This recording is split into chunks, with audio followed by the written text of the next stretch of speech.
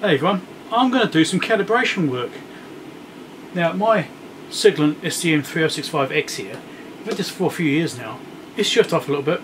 Now there is actually a factory calibration procedure. You can do a recalibration. It's at the moment it's secret. No one really knows about it. It's very hush-hush. I mean, it's out there, but it's only disclosed to people under certain circumstances. It's a bit secretive. I expect in time that will change, and when it does change, I'll be able to publish this video. So I'm recording a video ahead of time. When it does get allowed, then I will release a video to public viewing, so everyone knows how to do a recalibration on this meter, and there's similar ones as well, like the 3045 and the 3055 as well, right? Ones that run the same firmware anyway. So there is actually a process for this. It is a bit involved. There's some paperwork, and to be honest, the writing on the paperwork isn't that clear. There's a bit of Chinglish involved there. Some words are wrong, that kind of thing. If you really focus on it, you can figure out what it actually means, but it's not particularly clear. We'll go through and I'll show you my setup here, how I'm going to do it, go through the process with you, and you can get an idea. I won't do every single calibration, but I'll do the DC volts range, okay? I'll just do that one, and that'll then give you an idea of how to do all the other modes as well, like AC, the current, resistance, stuff like that. Same principles apply. Once you actually have an understanding of how to do it, you understand, oh, it's actually pretty easy. There's a few gotchas in there. There's some things you have to be really careful about making sure you do right. Very important. Probably the most important thing. Maybe not so much when you're doing the very first calibration. Once you've done a calibration though, if you want to go back and redo it because you want to tweak a bit more, something like that, you always have to be really careful how you do this. So what you've got to be really careful about is making sure that when you're doing calibration, that you start off from the factory calibration. So if you do shift, utility, system setup, calibration, it says factory here. That's the one that's currently selected. Now if you've got a previous calibration, you can switch to user calibration instead. Right? You can see my numbers just jumped down slightly here because I've done this calibration process before a while ago. That needs redoing.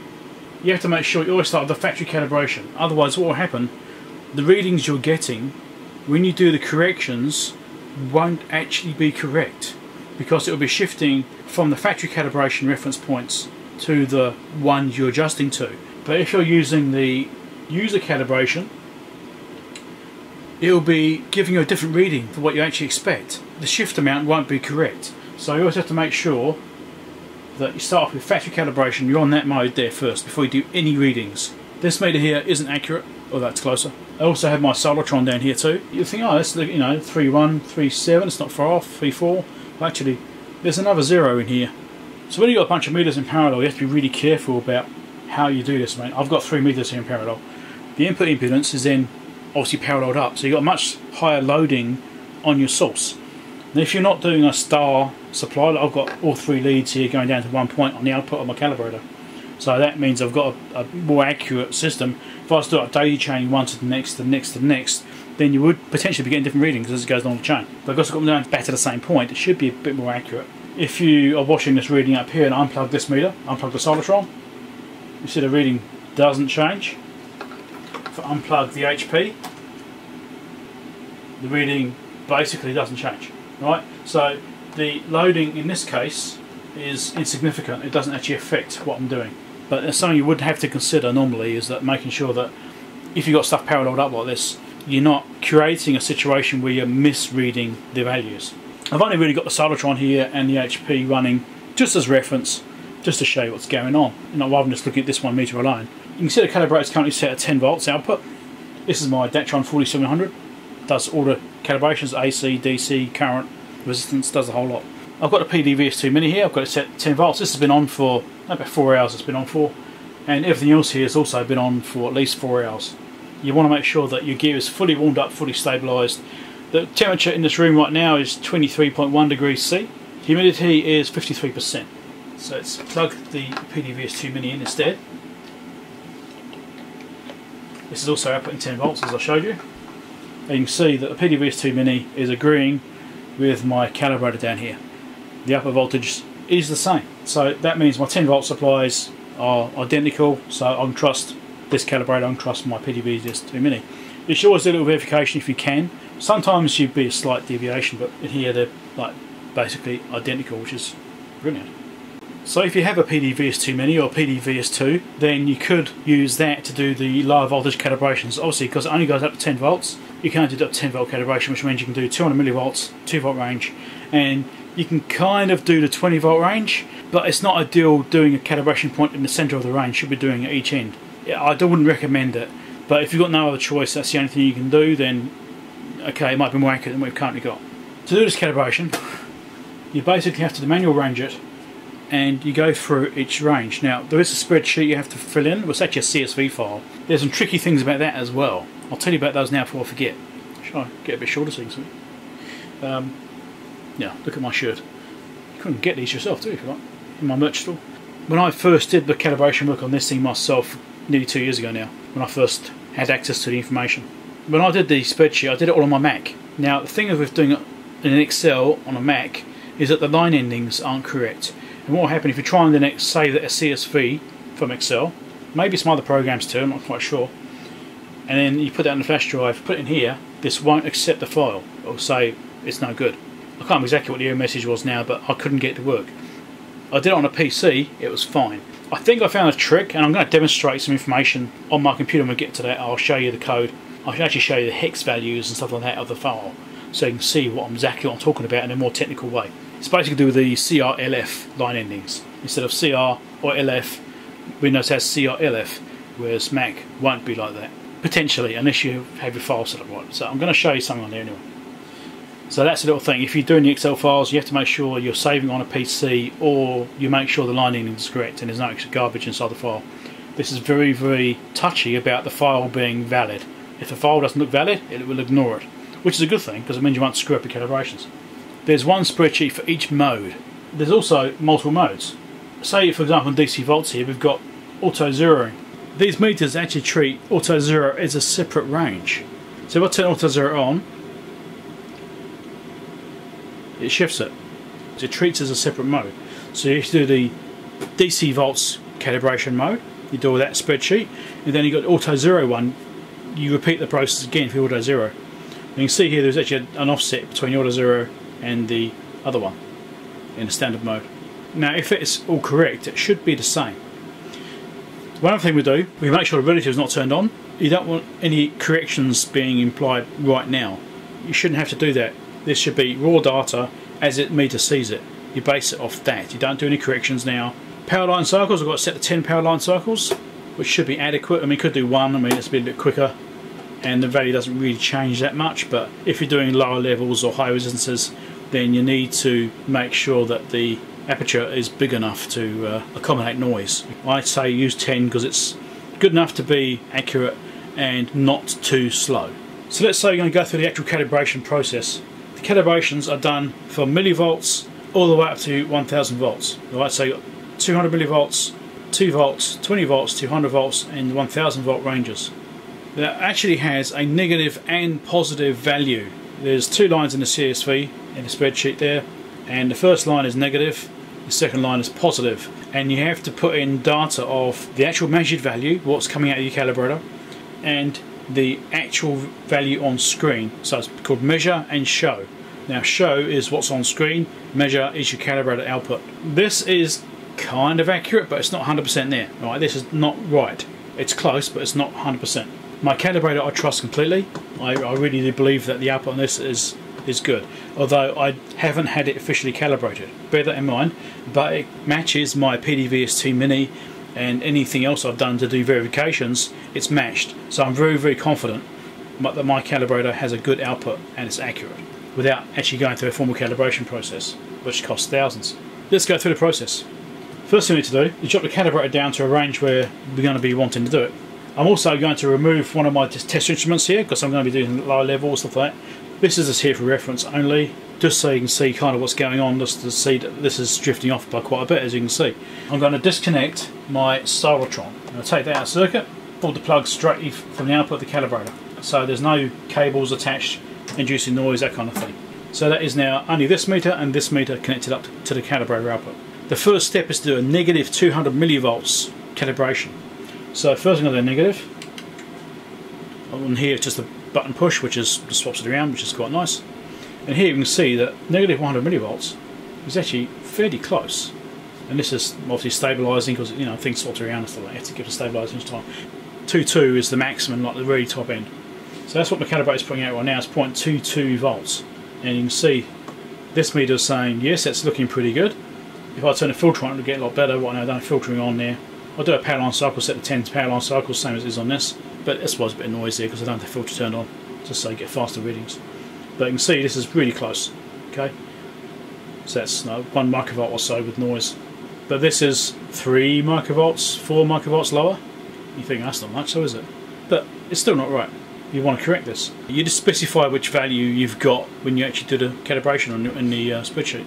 So what I'm going to do for the sake of simplicity is I'm just going to use 200 for everything, right? So 200 millivolts, 2 volts, 20 volts, 200 volts. I have to be careful with this because this cannot do more than 300 volts, so I must make sure that when I go to high ranges I unplug this thing, otherwise I'll potentially blow up this meter. So I'm going to do 200 millivolts, and there we go, we're getting around 200, and here's a bit of noise and stuff like that induced into it. If I were to turn the filter on, you will see it will stabilise a lot and get a lot better. So that's now saying 0.8 microvolts. That's the reading we should be basically getting at least, but we're not, we're a fair way off that. I'm just going to base the readings on my calibrate output. So minus 200 millivolts. So in the spreadsheet, the CSV file for the calibration for the DC volts, so it's called DC voltage recal is the actual file name. In column C, row 2, where it says mesh_data1, that is where you put in the output from the calibrator. Okay, so in my case I'm putting out exactly 200 millivolts, well, negative 200 millivolts. So in there, and it's all based on voltage, so its reference level is a volt. So therefore you put in minus 0.2, 0.00000. I don't know, chucking 6 zeros after the 2, whatever. Don't think it really matters, but do it anyway. So that is your measured data one, right? So that's the actual calibrator output. Now in the next cell over, which is column D, show data one, that is where you put in this value, right? So it knows that it's offset by that much. Now you can also see I've got 10 meg input here. I can also do 10 gig input. In this particular range, it does basically nothing. It's nice to actually have that when you do manual ranging in these low levels. It doesn't matter. As you can see, I changed it. It didn't really do much. I'm not really worried about it. Now I'm going to jump around. The next cell over should be 0 volt settings.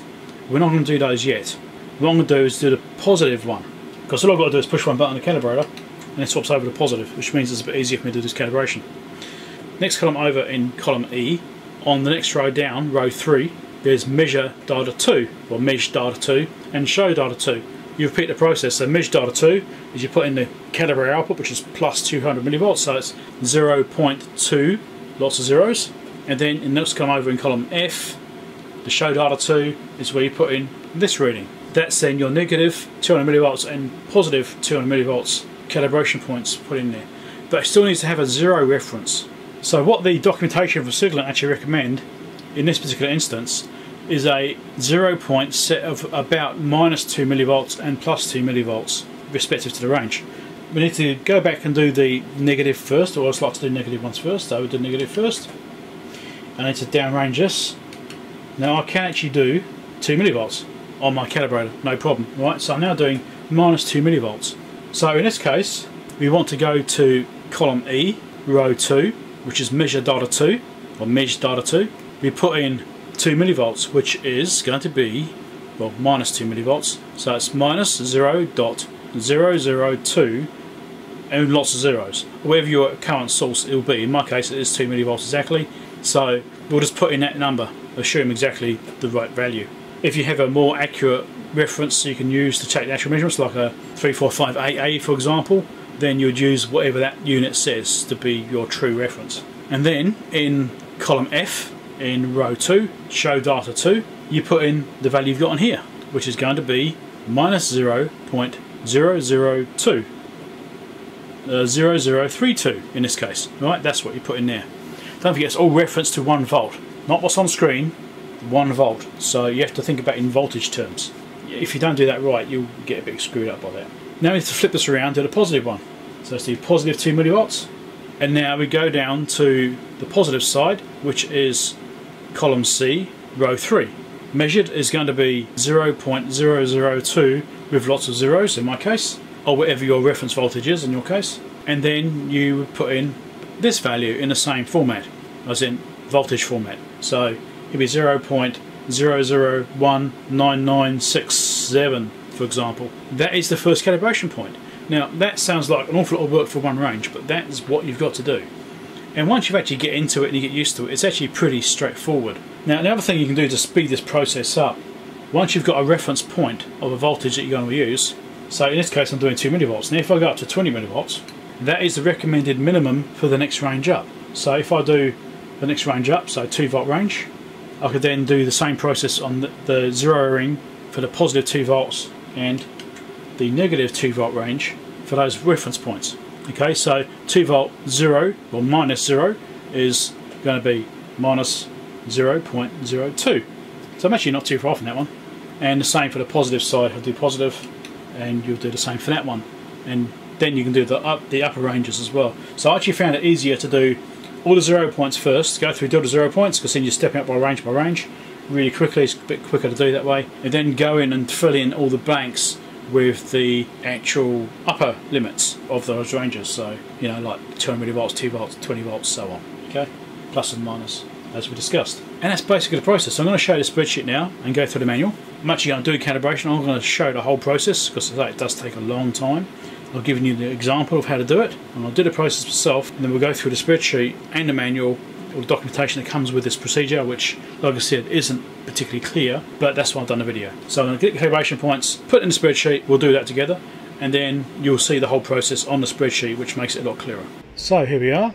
This is the manual for doing this calibration work. So as you can see, this is the introduction to it. There's 2 manual parts for this, well, 2 booklets I suppose. The recommended description of the calibration point selection.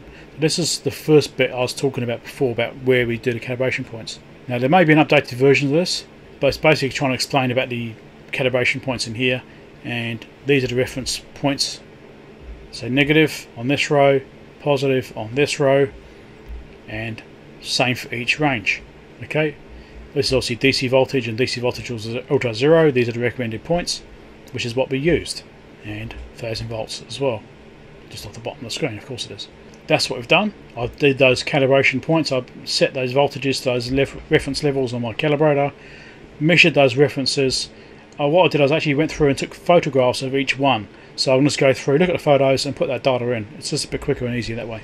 So that's that book there. And it does mention about the AC voltage and AC voltage 3 Hertz points as well. This is only goes 750 volts because it's the peak voltages of AC. Same for DC current, AC current with a 3 Hertz, 2-line resistance, and 4-line resistance.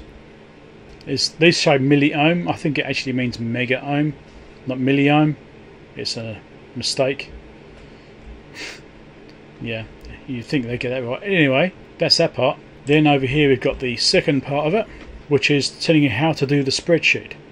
So down here it references the file names. So these are the different file names. Each spreadsheet, or CSV file as it actually is, these are the different file names for each calibration reference. So these are the files you modify to calibrate that particular mode. So as it says here, as I've also mentioned, if you only want to calibrate one mode, that's the only spreadsheet or CSV file you have to provide. If you want to only calibrate DC volts, but you want to leave your AC volts alone, just don't do that one. Just don't run a calibration. That's fine. You don't have to install it.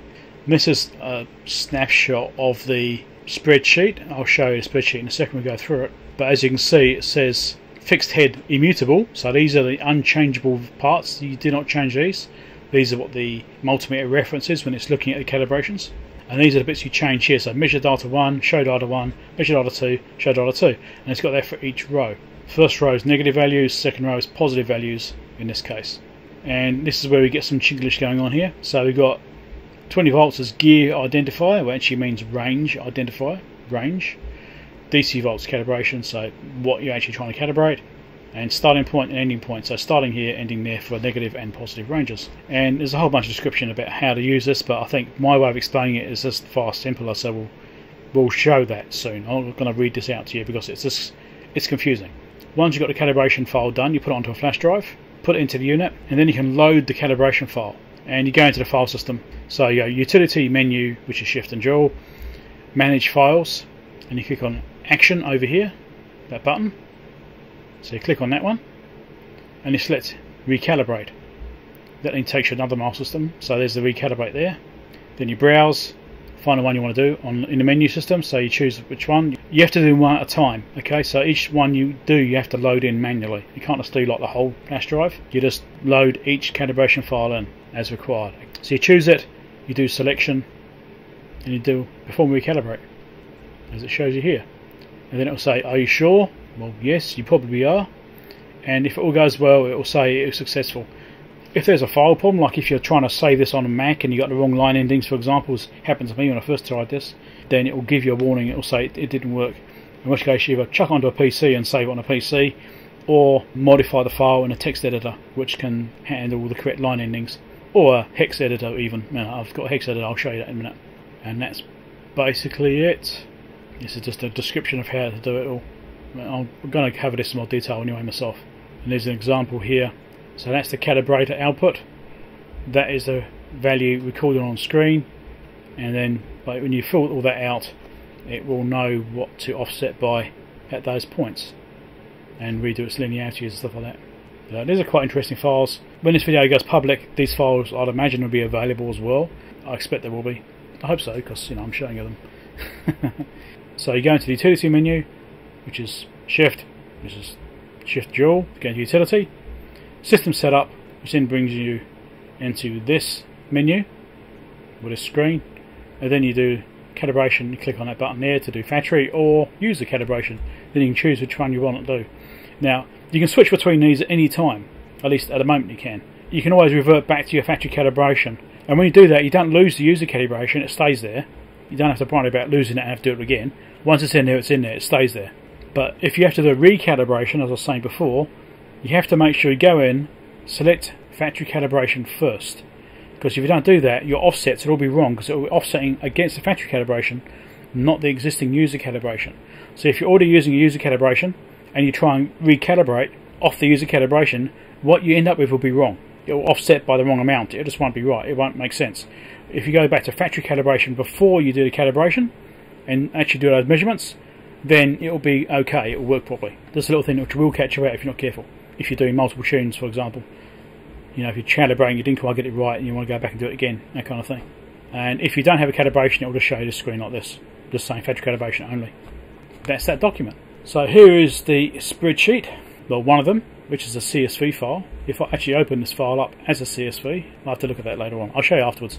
So this is just a CSV file, but obviously Excel can handle CSV files, and this is the way it formats it, as this layout. You can do it in a text editor instead. There's no reason why you can't. As long as you've got the correct line endings, then it will work. That's the important thing, because otherwise you put it into the meter and it will just refuse to accept the file. So here we have measure data, show data. So in these cases here, I need to fill in all this information. Now always work on a copy of the files, alright? So don't mess up the original files that you've been provided. Make sure you always work on a copy, because if something goes wrong with the line endings or the file format or something like that, and it gets screwed up, you have to try and get another copy, right? So always work on a copy of the file. So I created a duplicate folder, renamed the folder for this calibration of this date. Then I know what I'm dealing with, and I know it's that calibration on that day I did that calibration, and this is the data I got at that time. Measured data in this case is going to be minus 0.2 with lots of zeros. Okay, and it's going to do rounding and stuff, but don't worry about that. This one here is going to be minus 0.002 with lots of zeros. Okay, so I'm going to pre-fill some of the data first, like the stuff which I know is the measurement data, so I know what calibration points I'm looking at, and then I'll fill in all these other things here. So I shall come back once I've done that. Right, as you can see, I've put in all the data here for these measurement points. So these are the ones we actually generated the voltages at, here and here. Now I do have all the zeros in here, right, but Excel's taken them out because it's way smarter than I am, apparently. Excel, I don't like Excel. Anyway, if you're doing this in a text file instead, you wouldn't have to worry about that, but Excel stripped them out. Probably doesn't matter anyway. I think the meter will probably deal with it, but we'll see. I might have to fix this formatting later on. So here we have the show data, which is where we need to put in these values we'll be getting. So I've got the photos here ready to go. You can see it just here. This is the 0 point, so it's minus 2 millivolts. So this one here. So what we need to do is put in here minus 0.002003 as it is on screen. So that should be the correction for the minus 200 millivolt range zeroing. Now go to the next one, which is the positive one, which is over here. So I'm going to do the zeros first, then we'll go through and do all the upper end of the scales. So this will be 0.0019966. That's that one. And I'll go to the next one. This is the 2 volt range, you can see on screen there. So 2 volt, 0 point, which is this one, minus 0. So it's minus 0.020004. Next one is going to be the positive side. This one here, which is going to be 0.0199997. So just carry on, do that for all those points, and then I'll come back after I put those in. Alright, so that's all those in there, bottom end of each range. Now I'm going to do all the maximum scales. So minimum scale's done, maximum scales will be next. So now we're going to do minus 200 millivolts, which is this one here. So again, you've got to do minus 0.2 voltage reference based, so it's based off 1 volt. So there we go, we're going to do that. That's what we're going to put in. So it's 4 zeros, yep. So now we're going to do the positive end, so select the photo for that. There's the positive end, 0.1999974. That's that range. So now we're going to do the next one, which is the 2 volt range, minus 2 volts.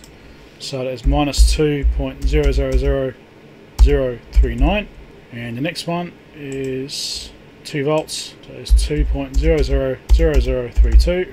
20 volt range, which is minus 20, so it's minus 20.00048 plus 20. You can see it's changing digits there as I took the photo. So 20.000, I'll call it 49. 200 volt range. This is why I did photos, because it's far quicker to do it this way. Much easier to look at.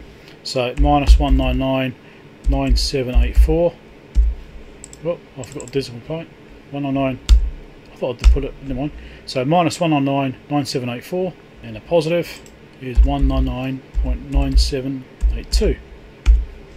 Then the 1000 volt range is minus 999.898, and the positive is 999.898. Nicely balanced, that one, isn't it? Just wrong. So that's what I've done. Alright, so those are the calibration constants for the DC volts range with auto zero turned off. Now we've still got to do this for auto zero turned on. I'll go and do that, then I'll come back. Alright, so I filled out all the auto zero mode versions, so these are all done. You can see I've actually changed the spreadsheet this time to be 7 decimal places, so I've made it a number format, made it 7 decimal places, just to make it clearer to see what's actually going on here instead of that just shortened version.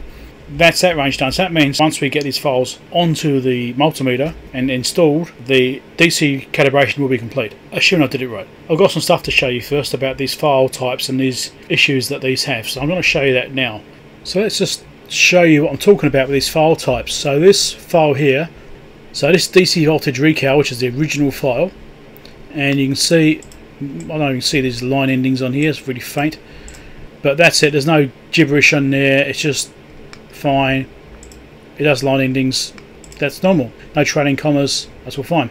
So here's the file I just saved with the values in it, and you'll see we've got this trailing commas over here, so that's added that in, which might cause problems. And the roundings are also not there, like minus 10. That should be minus 10 point lots of zeros, because that's what I put in. It's not there, so that's an Excel issue. And if I hide that, over here is a couple of files being viewed in the hex editor. So this views the hex of the ASCII file. I've actually got this wrong around. This makes more sense. So over here is the original file, unedited. If I highlight that bit there, which is the carriage return, we've got 0D, 0A. 0D is hexadecimal for a carriage return. 0A is hexadecimal for a line feed. So the original file has got a carriage return and line feed after that bit there. Now that is the first line of the file before it wraps around and starts doing the actual values and stuff, right? That's what the original file's got. This is the saved file, so obviously got the commas and stuff sitting there. There's the same blank space where it does the return, and in this case they're actually there because I actually saved this as a Windows CSV. If I saved as a Mac CSV, that wouldn't be there. In fact, I'll do that now. Standard CSV. So here's the Mac version. I open it up. This is the Mac CSV version. So this should be equivalent to this one, right? So let's make it a bit wider. Here we go. So if I put this one above the other, you can see there's one less digit here.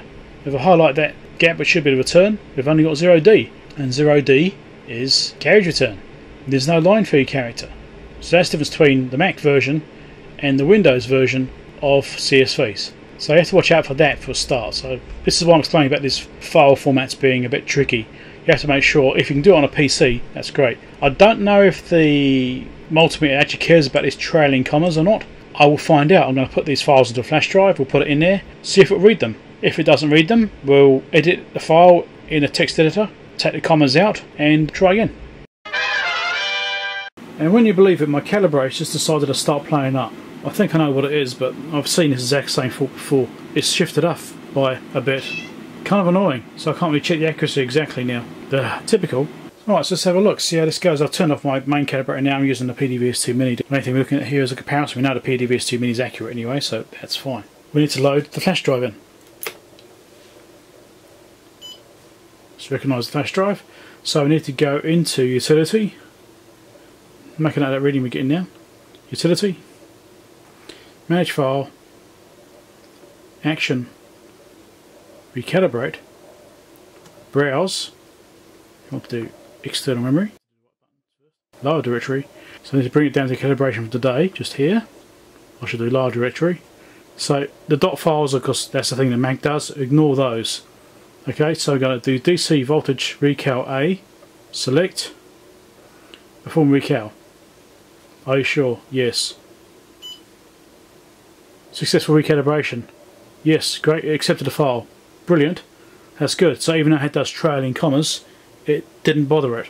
So now we're also going to go back in and do the other one, which is the Auto 0 recal.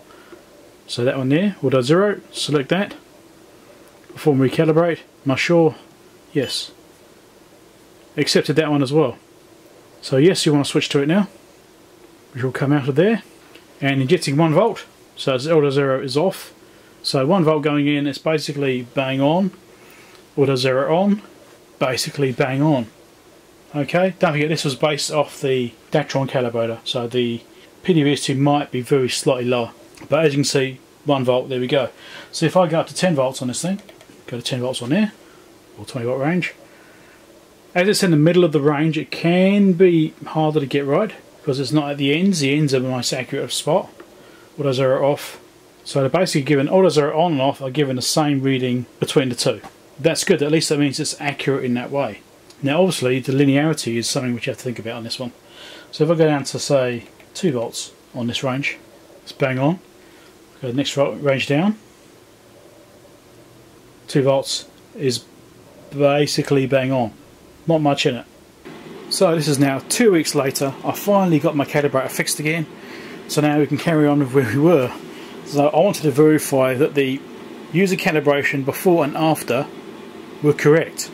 Right, so we already showed you that part, the process, and working out the calibration points and that sort of stuff. I showed you all that. Now I want to cover the verification, because you need to make sure it actually worked. This has been on for, I don't know, probably about 2.5 hours probably. It's not quite warmed up yet. This has been on for about 5 hours. These only been on for about 2.5 hours, because I've been fixing this thing. It's been off and on before that as well, so it's not completely cold, but 2.5 hours, it should kind of be enough to at least verify that we're kind of right. It is pretty stable, it's not really changing much now. I'm on user calibration now. Let's go back to Utility, System, User Calibration, Factory Calibration. So there we go. So this is what we kind of had before. 24 counts high with 10 volts exactly from the calibrator. I also got these here just for reference, in case I've got any other faults with the calibrator I haven't noticed. Factory cal, 10 volts is wrong. Go to user cal, 10 volts is perfect. So that's right. So let's go down to 1 volt. This is showing as okay on here.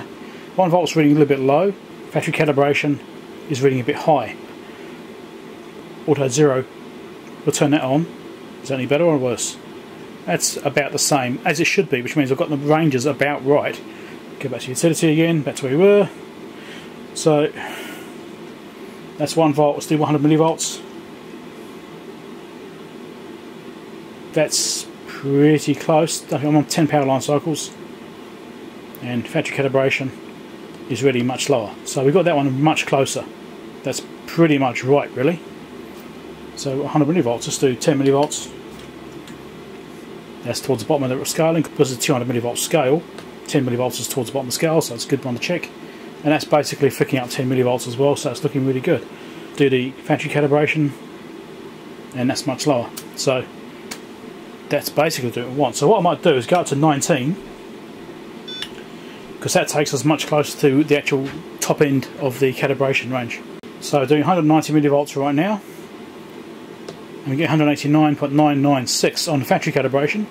User calibration, 189.999. Again, this is just here for reference. These aren't perfect either, don't forget. These do have a calibration error. These aren't, you can't rely on this 100%. It's just here as a guide, roughly, just to verify things are working correctly. So let's do 1.9 volts. It should also allow for a bit of settling time as well, but you get the idea. So we're slightly low on this one. This is looking good, so I think we are slightly low on this one. Let's go back to factory calibration. So I think the 2 volt range, I don't think I got right. So factory calibration is now reading too high. So we're basically too low by the same amount as it's too high by. Okay, so we're very slightly off there, not a big deal. So we'll set 15 microvolts, 10 volt range. So it should be doing 19 volts. Sitting slightly low there. Now, as the gears are warming up, it's actually drifting closer. So maybe if I waited another couple of hours, then these readings might actually be a bit better. They might actually be about right. I did notice it was drifting up gradually as it's warming up. That's not bad, is it? That's 50 microvolts down on that one. Let's go back to factory calibration, and that's 400 microvolts up. User calibration is closer. Again, this cannot be completely trusted. This is third-party calibrated, but I don't trust calibration. It's close, but it does have errors. I'd actually find some gross errors on it, where it's completely wrong one range. So yeah, they missed some stuff, which means I don't trust it. Okay, 190 volts, which is getting close to the maximum I can do on this thing. Turn the output back on.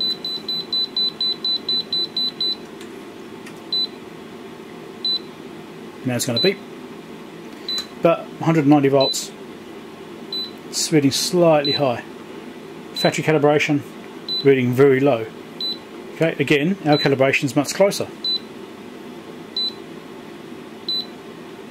Probably well within spec, actually. Even other reading which is off by a bit, it's probably in spec. I should actually check that against specs.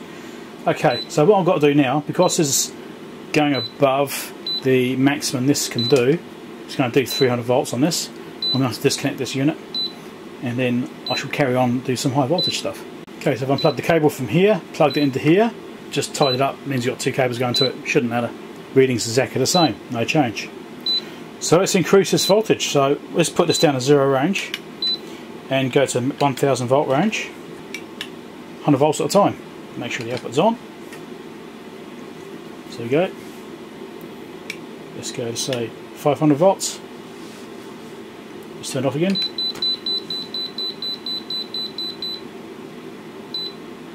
There we go, 500 volts. Reading slightly low. Looking good on this one though. Factory calibration is very low on there. Right, so again, our calibration is much closer. Let's go up to say 800 volts. Again, very slightly low, 3 counts low. Looking very close on there though. So let's go back to factory calibration on that point, and that's much lower. So our calibration is definitely looking a lot better. Again, if I go back to the auto zero option, let's see what it does. No change. So that's working exactly fine. That's bang on. The values are exactly right between the 2 ranges, 2 modes. That's good, I'm happy with that. So here's my suggestion for Siglent on how to improve the calibration process on these SDM meters. It's a really simple idea. Now obviously it's going to take a bit of work to implement it, but I think it's a really good idea. Mainly because I thought of it. You got the calibration menu already in there. You got all these spare buttons here. Now I think what you should actually have maybe as well is another calibration option. So you could have cold calibration, hot calibration, or something like that. So you can so from start you can have a adjusted calibration, so it allows for the meter being cold, and then now say less than 1 hour or something, or greater than 2 hours or something like that. You can have, I don't know, that's beside the point. That's not really what I'm talking about right now. I'm talking about in meter calibration. So you've got all these spare positions over here. You could say, have this button here allocated to perform calibration. You could push that and it would go into a calibration mode within the meter. And then you could choose which range you want to do, choose the mode, you push mode up here, go which mode you want to calibrate, choose the range on the existing buttons, and you've got the arrow keys and everything over here. Right, you could use these to do the calibration in the meter. Dead easy. All you got to do is inject a known level, which say in my case I'm doing 200 millivolts, plus or minus a little bit. And this is just for demonstration purposes only. This is a pretty good device, but it's not got enough resolution right now for this, which is why it's an error. The idea is in calibration mode on that range, so you can choose a range you want, like in 200 milliwatt range right now. It could know that I'm doing a top end of the range, base it on say 25% and 75% of the range, so you could choose less than 50 millivolts in this case to set the bottom end of the range, the calibration point for that, and above 150 millivolts you can set the calibration point for that, potentially. I don't know, maybe you want to allow for anywhere, but I suppose you could trim at any point, but obviously at the end is going to be better. You could then use his arrow keys here. You could use the left and right buttons here to move the cursor across the display. You can have a highlighted digit, and you could choose which digit is highlighted. Let's say tune that digit there, for example. We're going to move the cursor over, select that digit, and you use the up and down keys to adjust the reading on the display. When you're actually in that mode, you have a store button or a discard button.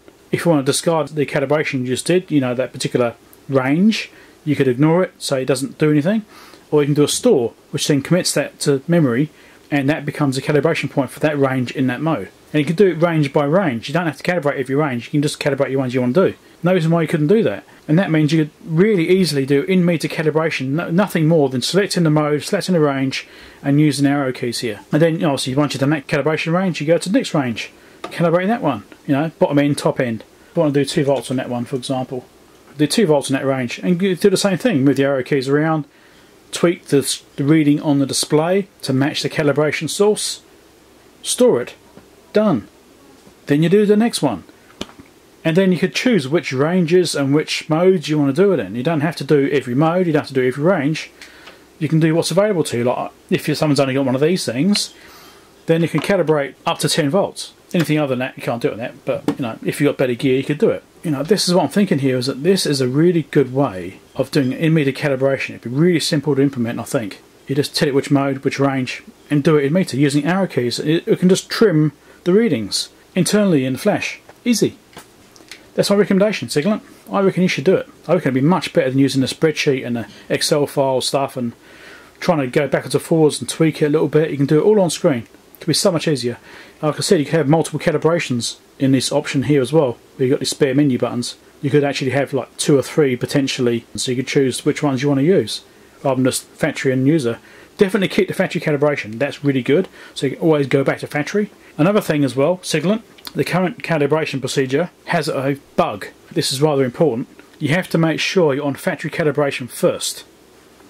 If you're using a user calibration, right, if I'm on user calibration for this, if I then go in and load the calibration file, it will offset by the wrong amount because it's basing it off the existing user calibration, not off the factory calibration. So it's expecting it to be from the calibration of the factory, not the user one. So if you're trying to do a calibration procedure on here, you should always make sure it's on factory calibration first. And that's something which needs to be mentioned in the manual and the documentation, saying factory calibration first, base the references off this. Because if you're using an existing user calibration, it will miscalibrate it and cause you kinds of problems. Okay, that's something you need to cover. Please implement in-unit calibrations using those buttons. Dead easy to do, be far better. Much better, much simpler system. Anyone will be able to do it. Lots of brands do in-meter calibrations. Lots of brands do. You can just tweak the values on the screen and it matches what your calibration source is. Lots of brands do it. HP, Keysight, you know. Lots of equipment does it. Just do it. Thumbs up if you found it interesting. Subscribe. Share the video to people which might want to know how to calibrate one of these meters, or the 3055 or the 3045. The price is the same. Subscribe especially. Very important to subscribe. Comment down below. Have a chat down below in the comments if you've got anything to contribute. Anything I'm doing stupidly wrong. Anyone that's used to metrology, much more experienced or professional metrologists, please tell me exactly what I'm doing wrong, because I'm sure I'm doing stuff wrong with this. Maybe the whole multiple meters in parallel thing, you're going to complain about that. But I've already demonstrated it made no difference to the readings in this situation. Bye.